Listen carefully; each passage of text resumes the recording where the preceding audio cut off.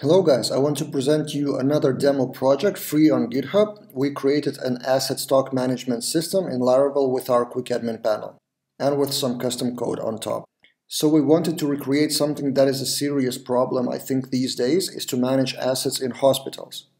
So imagine a city with like hundreds of hospitals, and they need to know the amounts of masks, respirators, gloves, and all of the other stuff that is needed right now, and it's pretty hard to handle. So this is how our asset management works. As administrator, like global city administrator, I go to assets and I want to manage the assets, add new asset, and there is another column called danger level, which means that if that asset in some hospital is below that danger level, then administrator gets notified by email.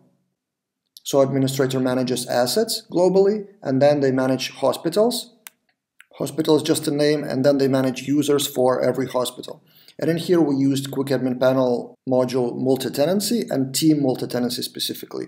So inside of, for example, hospital 710, there are two users seated automatically, director and doctor. And that's all that is done by administrator. Now, if we log in as any doctor or director, for example, we can manage the actual stock for the actual hospital. The password is password for everyone. And here's the form. It's kind of the same QuickAdminPanel generated table, but with a few things, with custom things on top. So I can manage, like for example, we have 100 new gloves, and we have 50 masks, and then those numbers are changing. But then, for example, we used 20 gloves, so we remove 20, and then if we view the actual item, there is a history transaction. So someone from this organization changed the amount, so plus 100, minus 20, and stuff like that. And there's also transactions table, which is seen by the hospital themselves. So for example, hospital doctor or director see only their hospital data, and administrator would see for all the hospitals. So that's again partly module multi-tenancy, partly some custom code on top. And finally, there's a daily report artisan command which should be launched daily for the report, and the result of that is an email for the administrator for how many items are left for each hospital and what were the transactions in the last 24 hours. So that would allow the city administrator to transfer more gloves or masks or whatever is needed to a particular hospital. Here's the GitHub repository.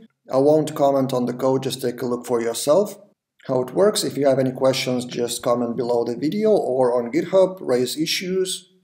And this is again quite a typical example what can be generated with our QuickAdminPanel. So like 70–80% of that stuff was generated, and then on top we added a few more features and a few more notifications. So if you have any similar small project that can be generated, please check out our Laravel QuickAdminPanel generator. Still, for now, during coronavirus crisis, it's heavily discounted. I'm not sure when you're watching this video, but currently in April it's minus 80% discount with coupon code QuickStart, so you can use that. And the more money we make with that project, the more time our team has to create these demo projects for free on GitHub or shoot YouTube videos about Laravel like I do almost daily now. And see you guys in other videos.